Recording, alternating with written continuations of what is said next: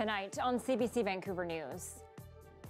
Pack up the rest of my stuff and I'm out of here.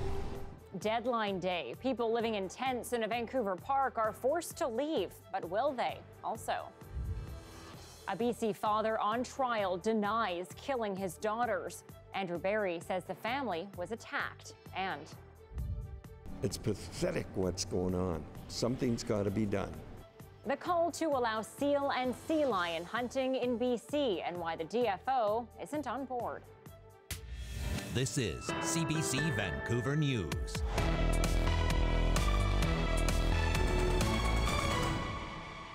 Good evening. A BC father on trial for the murder of his two daughters is denying he killed them back on Christmas Day nearly 2 years ago. The CBC's Estefania Duran is at BC Supreme Court, where today Andrew Barry testified for the first time in his own defense. Not responsible for the deaths of 6-year-old Chloe and 4-year-old Aubrey. That's the stance Andrew Barry has taken at his second-degree murder trial. He's also denying he tried to kill himself. Instead, Barry says he was brutally attacked in his apartment in Oak Bay that Christmas Day in 2017. And when he regained consciousness, he found his daughters had been stabbed to death. The defense is blaming a gambling addiction, which it states dates back to the 90s. Barry owed more than $25,000 in gambling debts to loan sharks.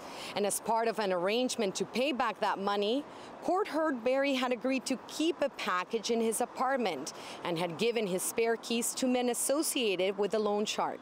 And speaking about the relationship Barry had with his daughters, he teared up and told the jury he would play with them all the time and go camping together.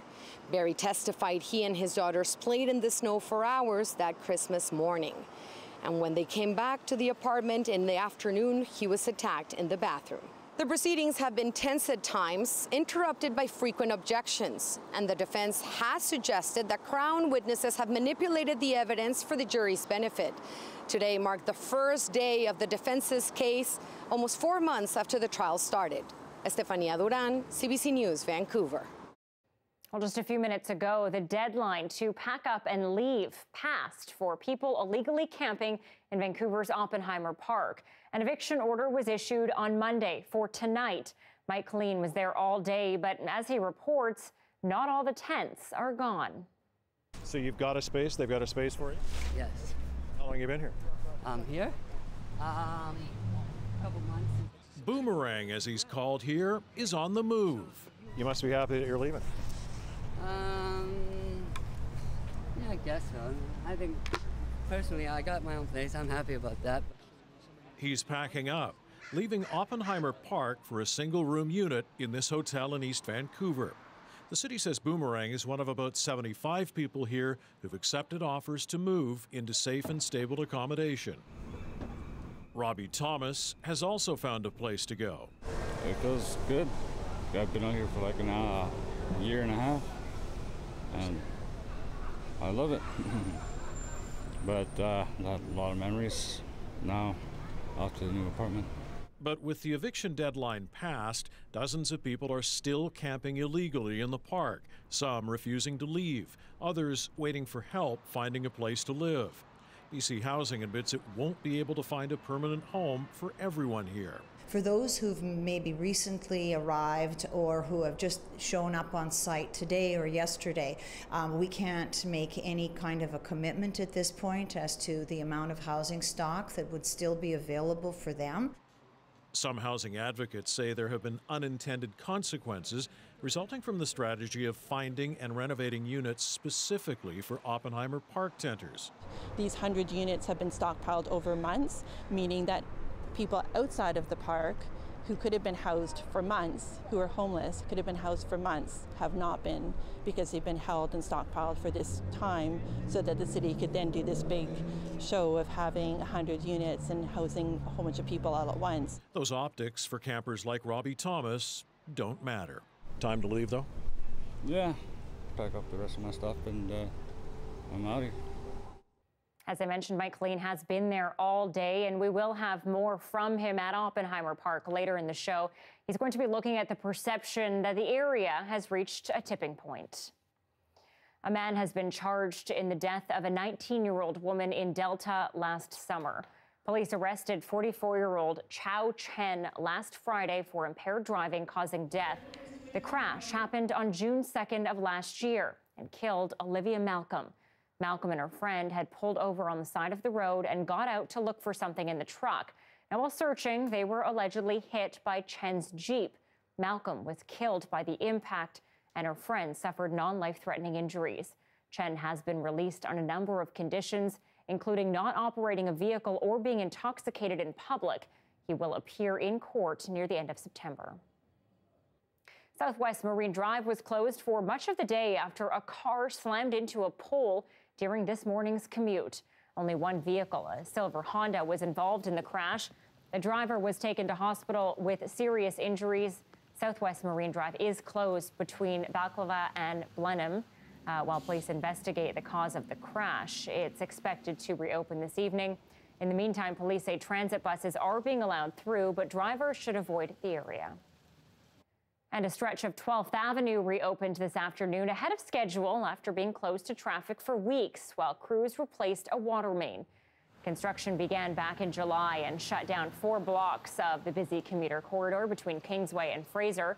The city said the water main was in critical condition, and a number of leaks earlier this year forced the replacement earlier than planned.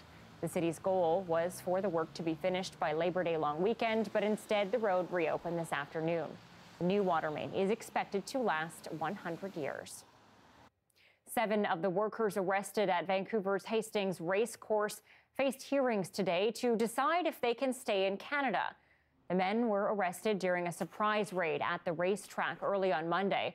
Horse owners say they are foreign workers who helped groom and care for the horses. Counsel for one of the workers said in the hearing his client had obtained what he thought was a real registration card that allowed him to work. People were under the impression that they were working with the license and they had license to work at the racetrack, and someone provided that license to them. They paid for the license and they were under the impression that they were following all the rules. Authorities believe the registration cards were copied and altered by an employee of the Gaming Policy Enforcement Branch. That person is currently under investigation. A Vancouver masseur has been criminally charged after a woman claims she was sexually assaulted in her downtown home last week. Police believe the masseur uses an app to find and book clients. CBC Vancouver News at 11 host Dan Burrett joins us live now with more.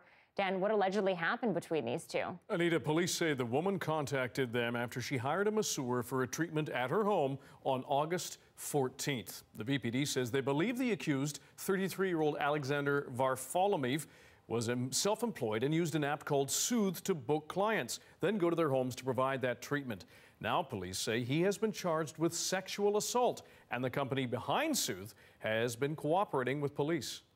This individual is no longer going to be working with that app, or vice versa. The app is no longer going to use this person as a massage therapist.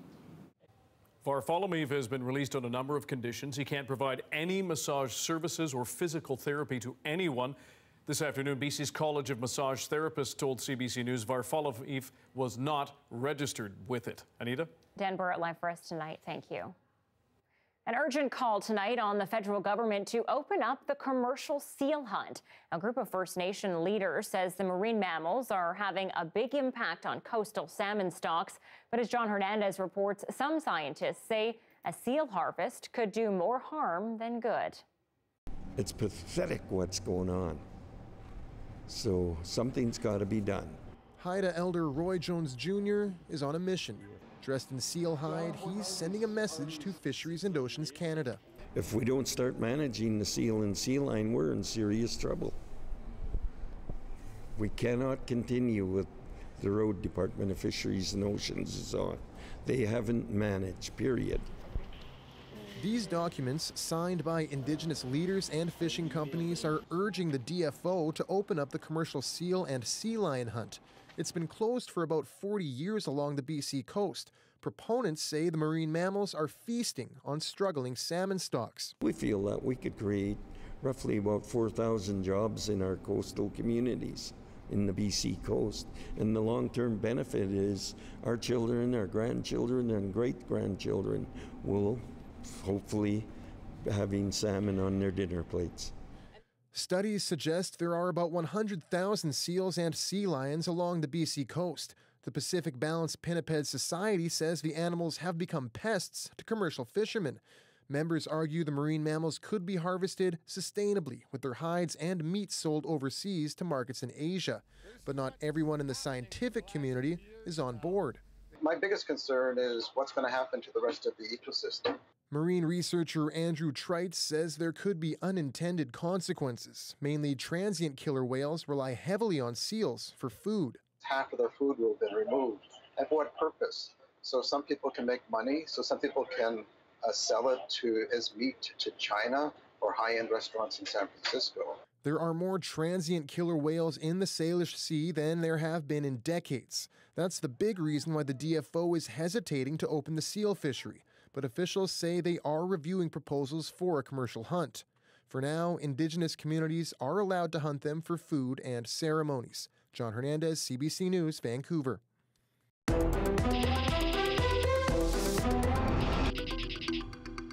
Construction of the Trans Mountain Pipeline expansion is getting underway again.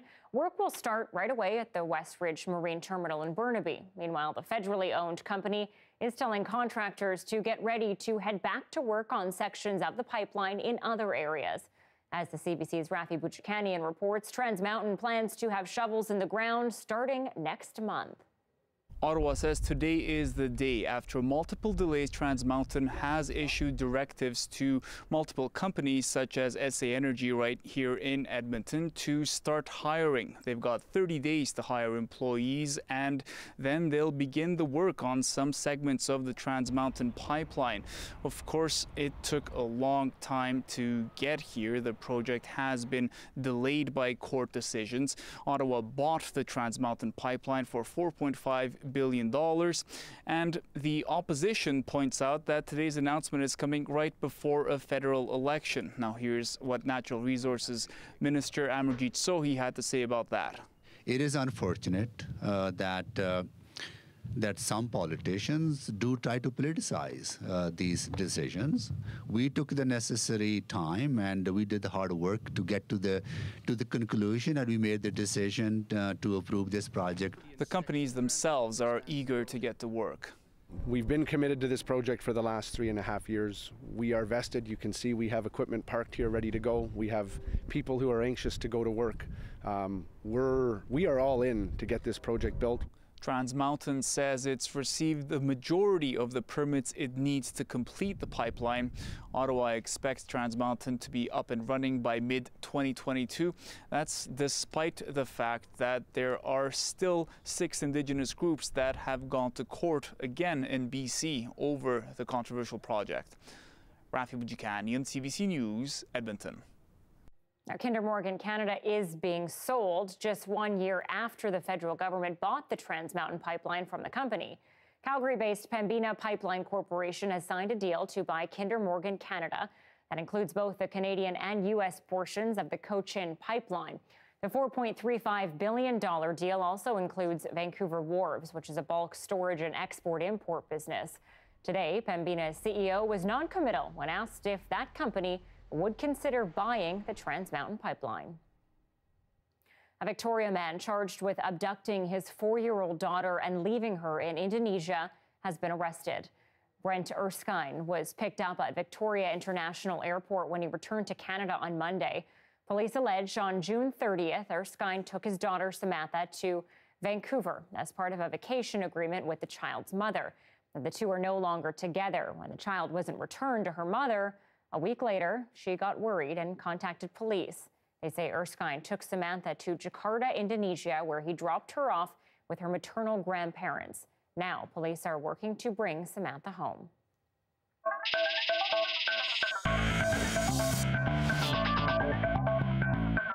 Well, Vancouver's Michelle Liu is set to make history at the Canadian Women's Open. She's just 12 years old, and she's going to be the youngest golfer ever to play in the championship.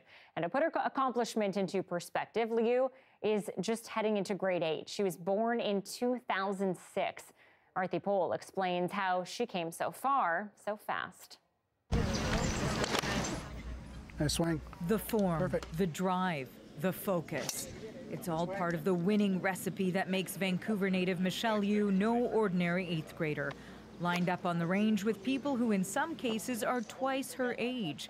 On Thursday, Liu makes her debut at Canada's most prestigious golf tournament for women, held in Aurora, Ontario. I'm definitely very excited. A little bit nervous too. It's definitely a highlight, I'd say, in my golfing career. A short career so far, but an impressive one. Already, she's won 2 junior world championships. It all started at age 6. The putting prodigy went to a golf camp with her older sister, but she wasn't thinking this far ahead.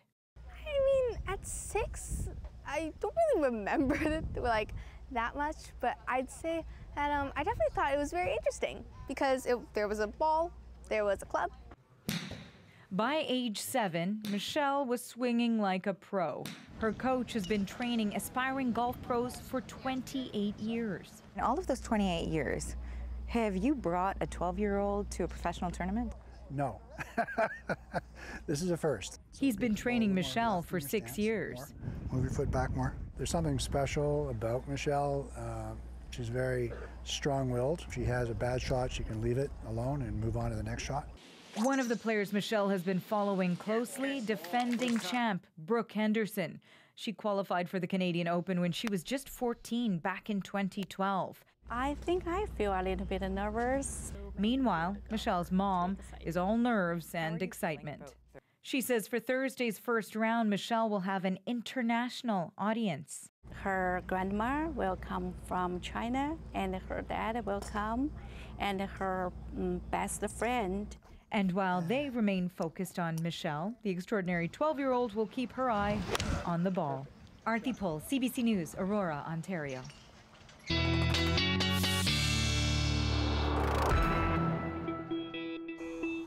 Brett, you were just as good of a golfer at 12 years old, right? I wish I could have been that good. I am seriously impressed by her abilities right there. No kidding.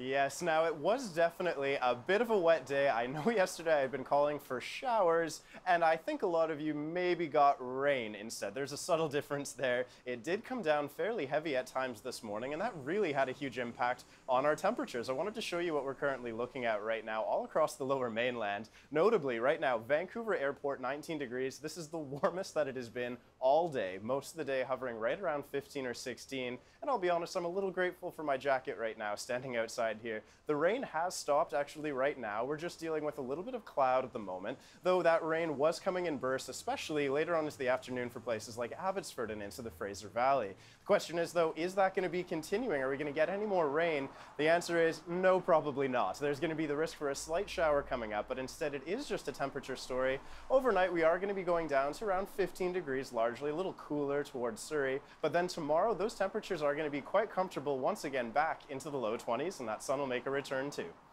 All right, Brett, we'll talk to you soon. Thanks. You're welcome. Well, volunteer trail builders in the Fraser Valley say they're the subject of a crackdown from the province. As the CBC's Rafferty Baker reports, the trail builders claim enforcement officers are visiting and calling them with orders to cease and desist on Crown land. Getting down to the good stuff. This brown, beautiful. Graham Hulker and Sam Waddington smooth out a lumpy section of trail in Chilliwack. It's used by both hikers and mountain bikers. The spot they're improving is near the edge of Crown land. They've been ordered not to do any maintenance farther up the trail. I heard from one of our directors of the Chilliwack Park Society that they got a phone call to cease and desist. Waddington says he's also been ordered to quit doing maintenance on another trail, that one on Crown land near Cultus Lake. I actually had a visit from a compliance and enforcement officer myself for trail building and maintenance that I've been doing. So cameras were set up in the forest to, I guess, catch some of us who are out there. Waddington says signs have appeared on some trails warning people that they need authorization to do any construction, rehabilitation, or maintenance on Crown land. I think that one of the big tragedies happening here is you're making volunteers feel like criminals, and if that's the stage that we're at with our government, I think that needs to shift. Waddington says a big part of the problem revolves around massive permitting delays. The extensive Vetter Mountain Trail network nearby recently received approval, about 15 years after applications were submitted. The provincial ministry behind trail approval and enforcement declined an interview request. A spokesperson with the Ministry of Forests, Lands, Natural Resources and Rural Development sent a written statement.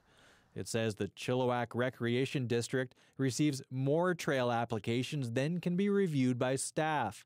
And for less complex approval requests, applicants can expect the process to take about 1 year to determine if a new trail is authorized. Just leave us alone to do what we want to do. We do it within boundaries. We don't do anything just willy-nilly. We don't just rush at things. We think things through. Hulker says he's just building the trails that the local community wants to use and that other levels of government have bought into. Rafferty Baker, CBC News, Chilliwack. Some pretty interesting stories tonight, so if you want to watch those stories or any of our award-winning content wherever you go, you can do so by downloading the free CBC Gem app. CBC Vancouver is also available on Facebook, YouTube, and Instagram. Make sure you follow us on all of those platforms, and you'll get content that you won't see right here on TV. Donald Trump snubs Denmark after the country expresses no interest in selling Greenland. How the U.S. president is lashing out coming up.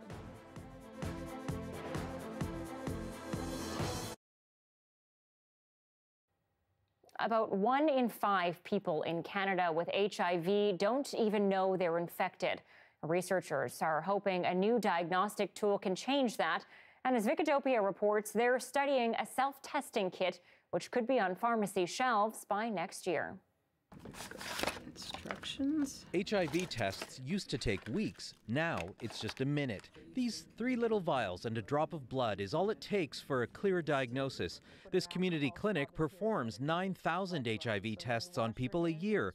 The director says demand is as strong as ever, and getting these kits on pharmacy shelves and in people's hands could meet the need.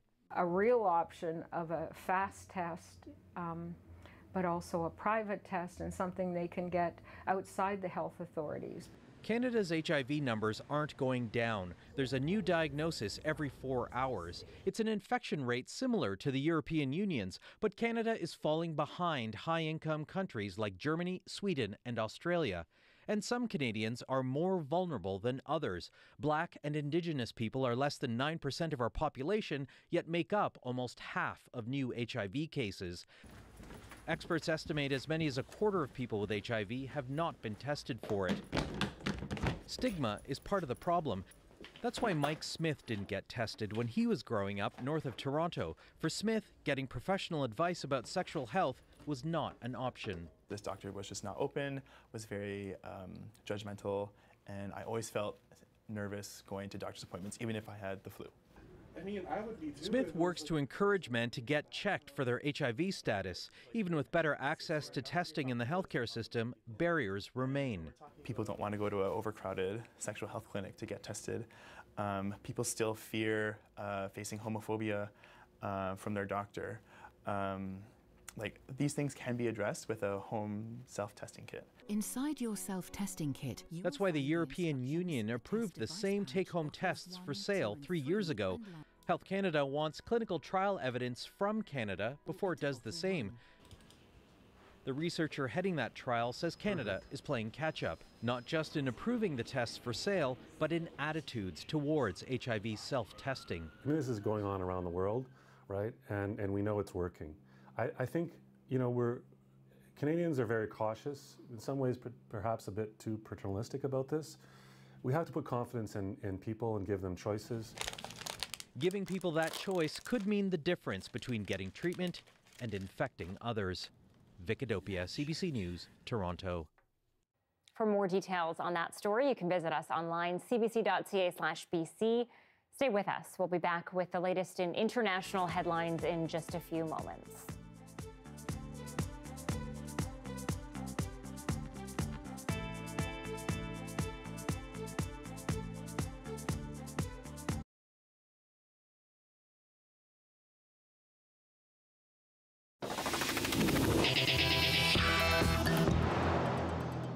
An election is coming up, and as Trudeau makes the case for why he should be re-elected, there is still one frosty relationship continuing to test his government: China. Katie Simpson has more on Trudeau's message for Beijing.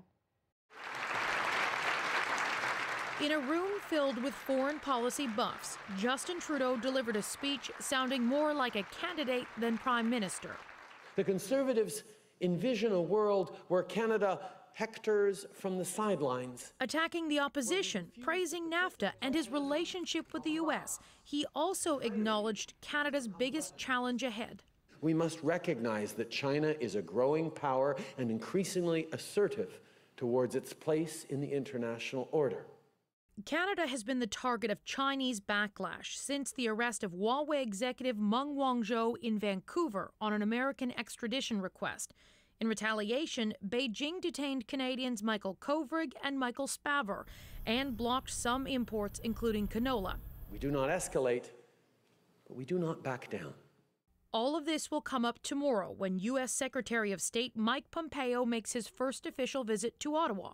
We will continue to work with Canada where we can diplomatically to help secure the release of these unjustly detained individuals in China. Canada would like Pompeo to make an even stronger statement, though the U.S. may be asking for some public support of its own.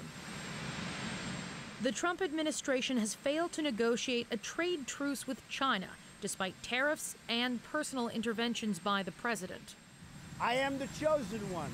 Somebody had to do it. So I'm taking on China. And I think that's what the United States would like to see, is that Canada is on their side, staunchly supporting the United States' vision of moving China into a rules-based market order.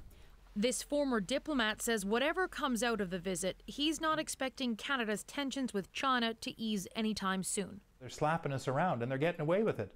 And the only way we're going to be able to, it's very hard for us to push back because we don't have that much that we can push back with. One way Canada and the U.S. can get China's attention is to weigh in on the protests in Hong Kong. Beijing has already told Foreign Affairs Minister Chrystia Freeland to mind her own business, a sign the pressure is working. Katie Simpson, CBC News, Ottawa. Thousands of protesters rallied at a transit station in suburban Hong Kong today. Angry, no one has been prosecuted over an attack on demonstrators in July.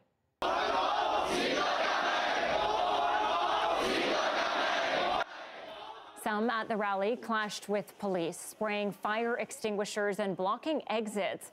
But the protests stopped short of the battles seen recently in Hong Kong.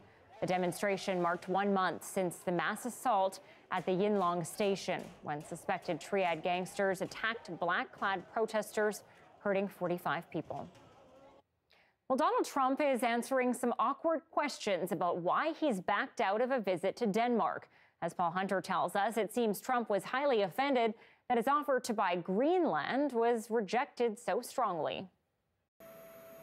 There it is, the place Donald Trump wants to buy and turn into America, the massive island of Greenland, even tweeting, tongue-in-cheek, that if it happened, he wouldn't do this. But when the Prime Minister of Denmark, whose kingdom includes Greenland, called Trump's idea to buy the place absurd, Trump's retort was to abruptly cancel an official visit to Denmark next month. Today, he emphasized it's because he flat out didn't like being labeled absurd. Denmark, I looked forward to going, but I thought that the Prime Minister's statement that it was absurd, it was an absurd idea, was nasty. I thought it was an inappropriate statement. All she had to do is say, no, we wouldn't be interested. Suddenly, in an out-of-the-blue international kerfuffle, the Prime Minister. It is with regret and surprise that I received the news that President Trump has canceled his state visit to Denmark. Other Danes were somewhat less circumspect. To me, it sounds like he canceled because his feelings are hurt. So if he's that stupid, I think it's good that he's not coming. Without a doubt, Greenland, with its natural resources and big footprint in the ever more coveted Arctic, is suddenly prime real estate. But, say critics, including a former U.S. ambassador, it's not so much what Trump wanted, but how he reacted when rebuffed. The idea that you would make a state visit, contingent on the concept of negotiating the sale of part of their kingdom. This is offensive. Or maybe it's not about that at all. Others were quick to point out that Trump's trip to Denmark would have coincided with that of another prominent American, Barack Obama, and that maybe Trump was worried he'd have less love, smaller headlines, so he pulled out. Plausible? These days, in this country, who knows? Paul Hunter, CBC News, Washington. Some say crime on the downtown east side is the worst it's ever been. But is that true? After the break, we're crunching the numbers, and well, it's not as black and white as you may think.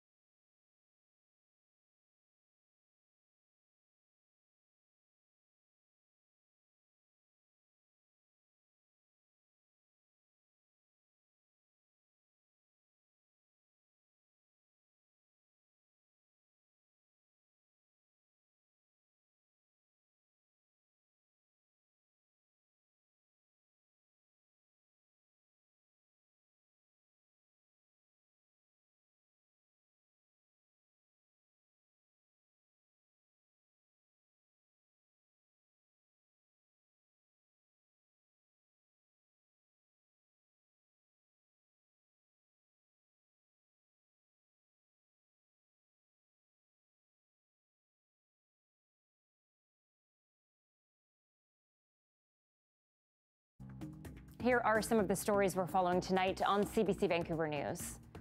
A BC father is denying he killed his two daughters on Christmas Day in Oak Bay nearly 2 years ago.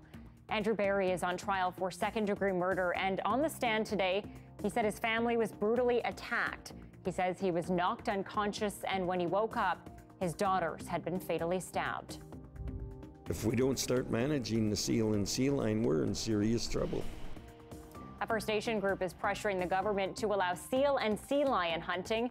They say controlling the population is critical to protecting salmon. But the Department of Fisheries and Oceans says it could be harmful to transient killer whale populations feeding on the mammals. I got my own place. I'm happy about that. But personally, I don't think some people don't want to move into, modular houses and stuff like that. The eviction deadline has passed, and many of the people living in tents in Vancouver's Oppenheimer Park are now on the move. BC Housing says it has relocated 75 people to safe and stable housing, mainly single-room occupancy units that have been renovated. Still, some campers have not found a place to go or are choosing to stay at Oppenheimer. And the CBC has been talking to people about the downtown east side for weeks now, with many saying the neighborhood is in its worst shape. But do the stats support the argument? CBC Municipal Affairs reporter Justin McElroy dug into the numbers and spoke to Mike earlier today. So, Justin, I think it's fair to say the perception certainly is that things have never been this bad, never been as worse here on Vancouver's downtown east side. You've looked at the numbers, the data. What's it telling you? And it's an interesting thing, Mike, because people are talking about this as we're at an inflection point. But when you compare numbers today to 2017, there hasn't been that much of a change. You look at homelessness in the city of Vancouver, up 4% since then. You look at crime statistics recorded by the VPD in Strathcona and the Central Business District, up 6 to 8%. And you look at overdose numbers, they're down 24% in the city of Vancouver this year. So we've been hearing a lot about how it's dramatically gotten worse, but at least from a statistical perspective, we don't really have numbers showing that at this point. No doubt the data is difficult to measure. What are some of the reasons for that?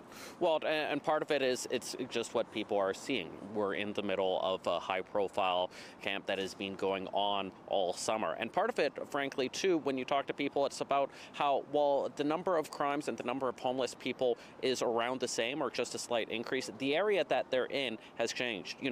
10, 15, 20 years ago, we would consider the downtown east side a sprawling area from about Cambie all the way into East Strathcona. Today, it's very much constricted to about 5 by 2 blocks. That means that it's much more visible, it's much more dense. That causes issues for people traveling. It also causes issues for people in the neighborhood who feel boxed in. All right. Justin, thank you. Thanks, Mike.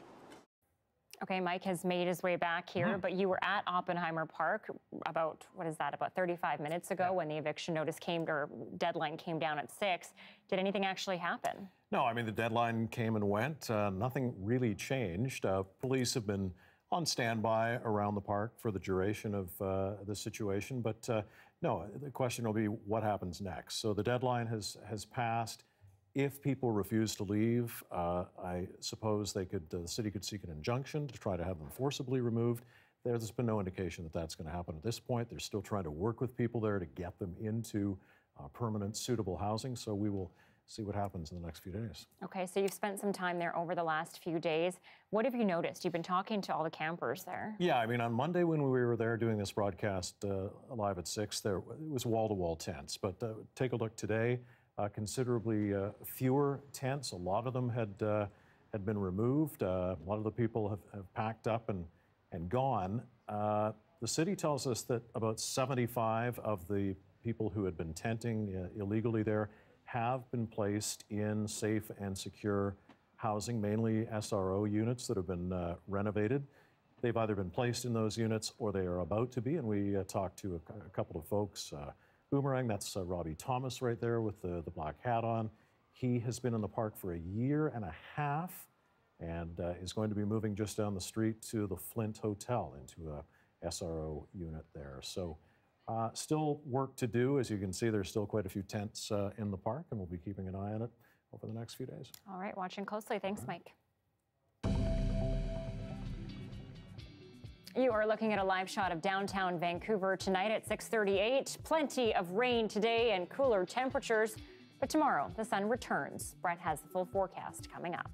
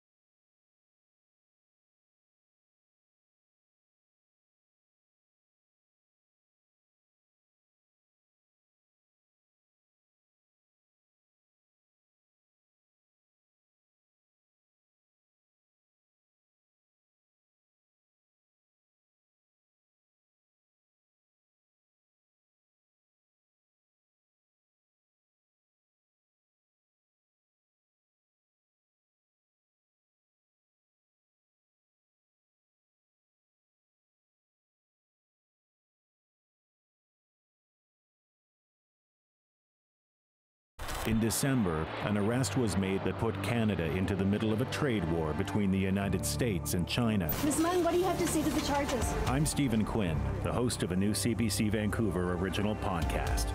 This is Sanctioned, the arrest of a telecom giant. It's the complicated story of how and why Huawei CFO Meng Wanzhou was arrested. Download Sanctioned today at cbc.ca/sanctioned or wherever you get your podcasts.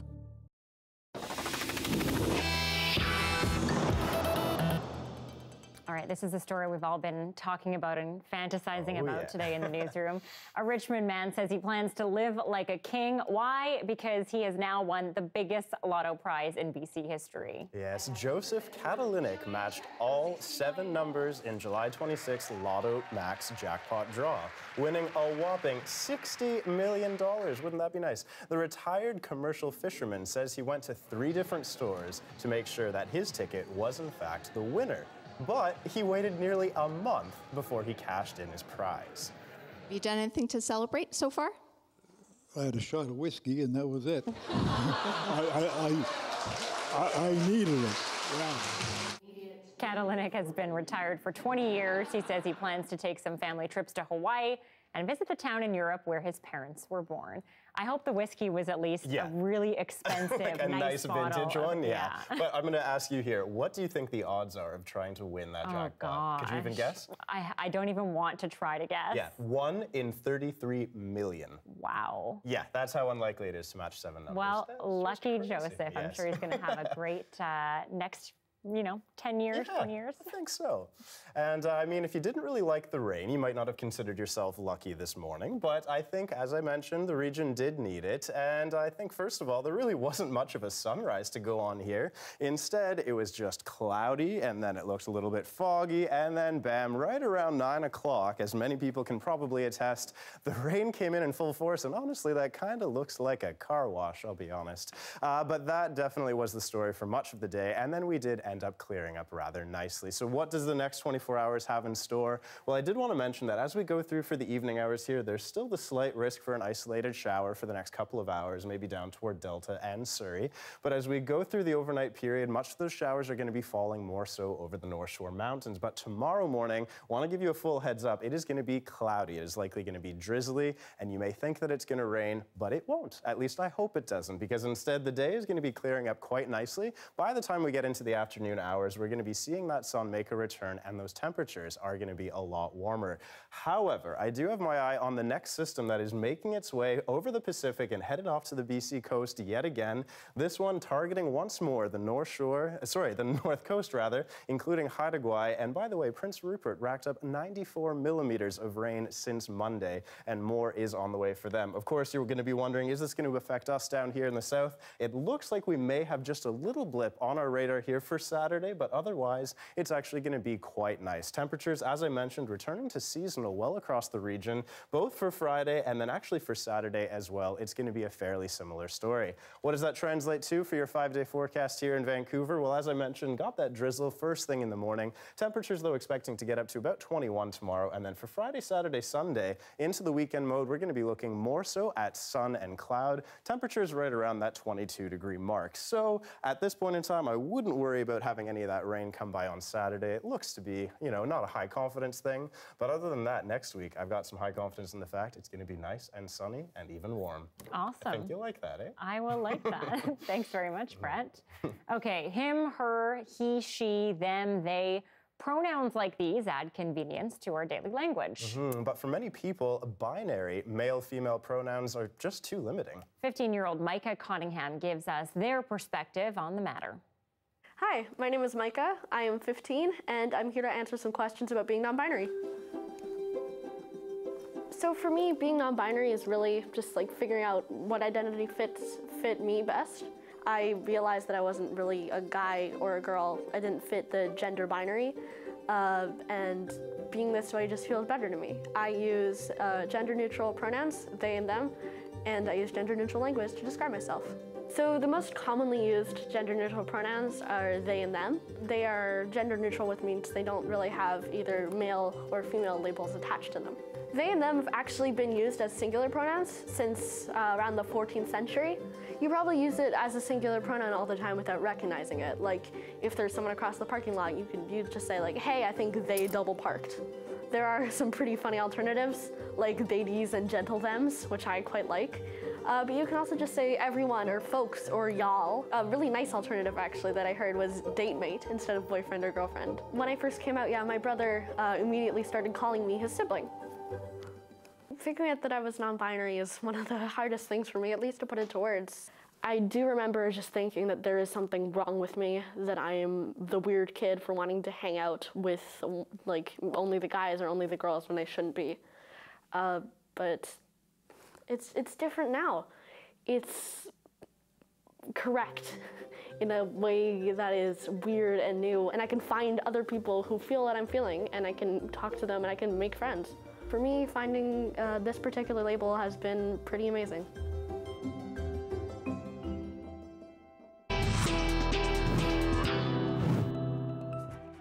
The SNC-Lavalin scandal broke in February, but opposition MPs are still hungry for more details. After the break, the push to hear from the ethics commissioner.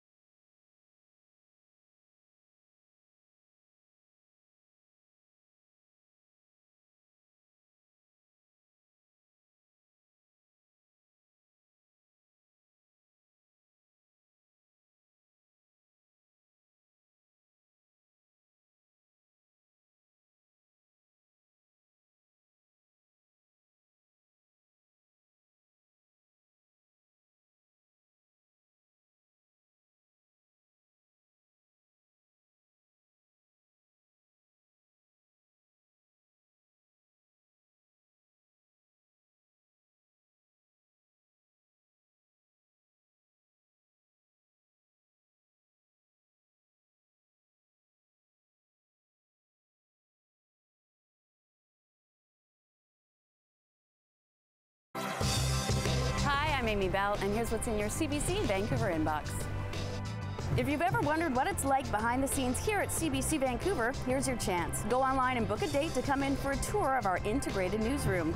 And our home can be your home. From concerts to galas to bar mitzvahs, our studio space can be transformed for any occasion and is available for rent.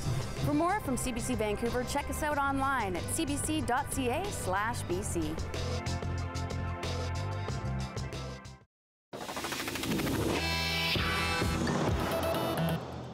3 people have been killed in a fiery 10-vehicle crash, and it was so intense it prompted the evacuation of a small hamlet in southern Alberta. Oh my goodness. The crash involved 3 tractor trailers and 7 passenger vehicles. One of the trucks was hauling fuel. The fuel ignited, causing several vehicles to catch fire. A second semi was hauling butane. The flames were so powerful, the hamlet of Chinook was evacuated for several hours. 10 people are in hospital with injuries, 2 in critical condition.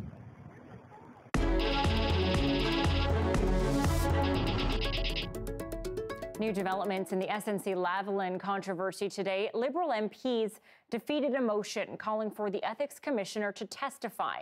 Opposition MPs wanted the commissioner to address recent findings that the prime minister violated conflict of interest rules in the controversy. Salima Shivji has the latest from Ottawa. Thanks again.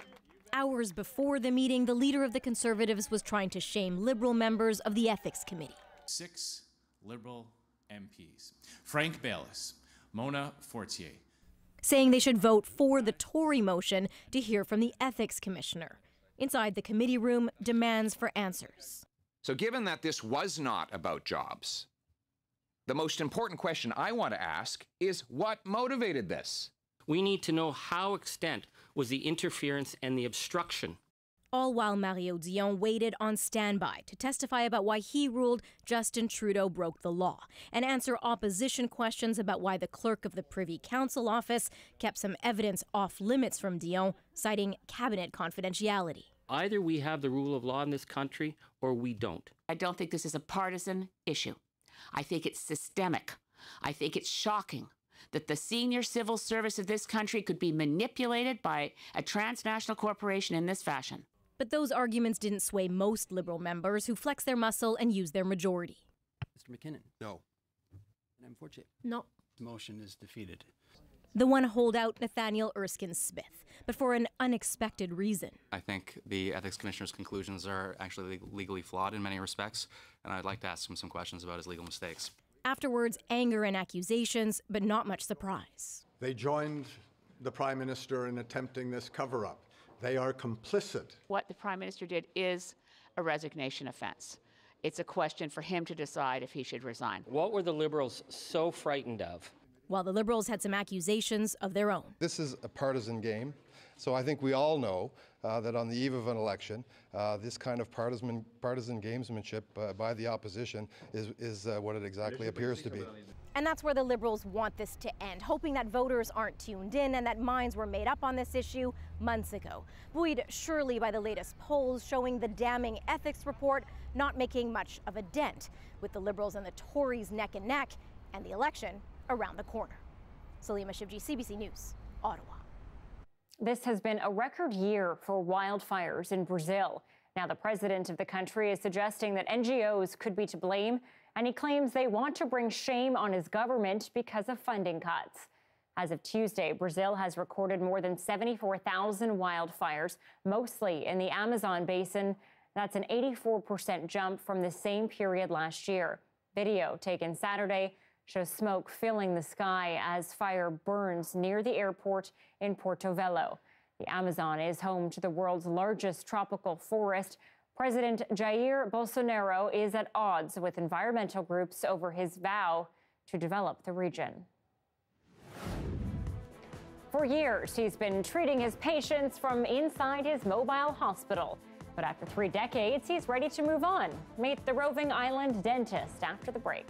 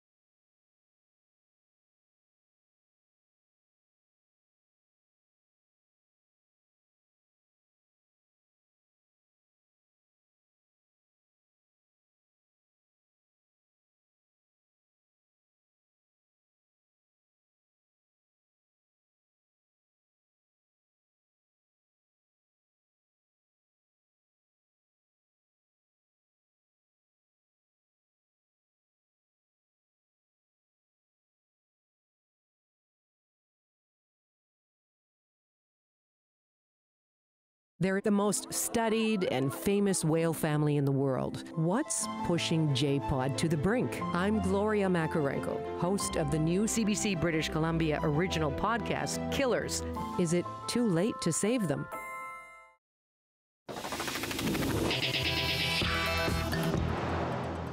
Well, this next video that we're about to show you might just be the definition of too close for comfort. We have 3 young grizzlies in our yard right now.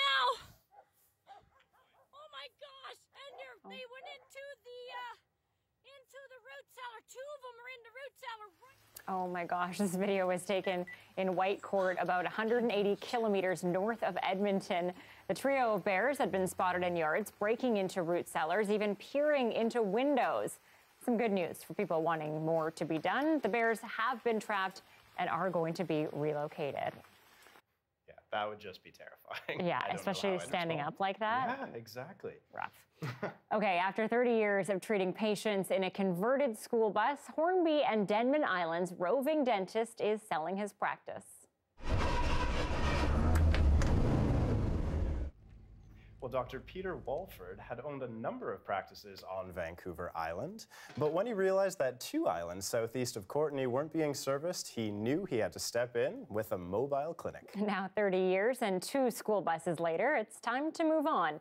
He's ready to sell his practice and its 800 active patients to a dentist looking for something to be a little different. And as for the patients, well, Walford says that he's enjoyed all the relationships that he's made over the years. 800 patients. Yeah, wow. I can't imagine. I mean, fun fact, I still actually go see my dentist that is in a completely different province. I've been with him my entire life, so I know there's that sort of relationship that you build. You've moved to BC now. Yes. Do you need to start seeing my dentist? Yeah, do you have a referral? Would I be able to? I do. Actually, there's a dentist that multiple people at CBC, I don't see him, but really? a bunch of other people see him. So I'm sure you'll get lots of recommendations. Yes, this is exactly what I was hoping for. Thank you. Okay, we are going to leave you with some beautiful closing pictures of orcas in Victoria tonight. And Dan Burt will be here at 11. Have a good night.